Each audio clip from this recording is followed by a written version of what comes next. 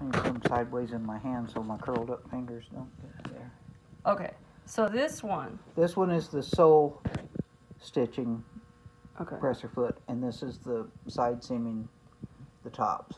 And your side seaming does not have the channel cutter like this no. one's got the little it knife has at it the in bottom. there. You have to have it in there because basically it's a spacer. You know, but and see, you know, this is how they look, and then they wear, you know. So there's this little screw right here on the side that you screw that, and then that's how you adjust. You can drive it up higher, so it's not. Well, some people just have one presser foot, and then they just adjust this every time.